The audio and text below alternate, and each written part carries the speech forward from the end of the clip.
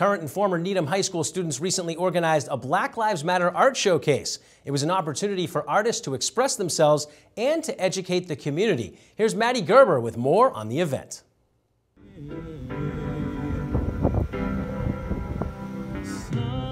When the George Floyd incident happened, people were obviously angry and upset, and people have been angry and upset. And I thought, oh, this is just another time, like, we should come together.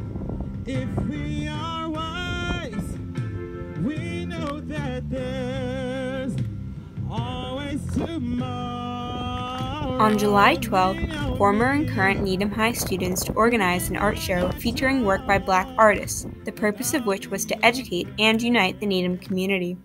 We had history boards, or not even history boards, like more so educational boards. We talked about like Black Lives Matter versus All Lives Matter. We talked about, mental health and Black lives. There was poems, there was paintings, a lot of different really cool artists kind of expressed how they've been feeling. The art part, I personally thought this would be a place for, like our Black community members, they can, share their voice and kind of express how they feel and, what it's like to be Black in America. I read a poem called Racism is Heavy. I wrote it about 2 days after George Floyd's murder, and it was just kind of about how I've been feeling the past couple of days. I had like a piece kind of dedicated to Malcolm X, which I called X, and then my second one was the Black America. And I did that piece, I believe it was 2 or 3 days after the death of George Floyd. And in the midst of hearing of it, like many of us, I was kind of enraged, roller coaster of emotions. I was very sad, upset, obviously mad, but also just confused.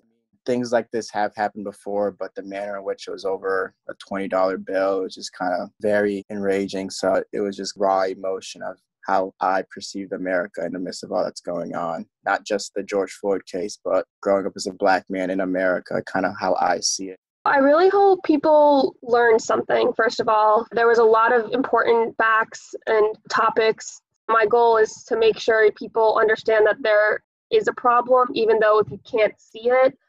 I hope these, facts and the boards we had really got to people.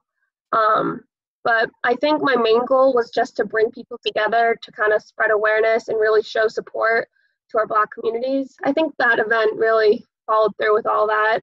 Everyone who showed up really genuinely seemed to want to learn. I don't think there was any performativeness in it. I'm from Glastonbury, Connecticut. It's a relatively small town, and I told Kiana, I don't think we'd ever have anything similar to this. So when I heard about it and got more information about the event, I was like, it could be 4 hours away, as long as I get to come along to a close-knit community and see what they're doing about in times like this. I also hope to do this event, yearly. This isn't, the first or last event. I hope next summer we can still bring people together and make sure we're still, trying to educate one another. We're still supporting our Black communities. And yeah, I just hope it continues.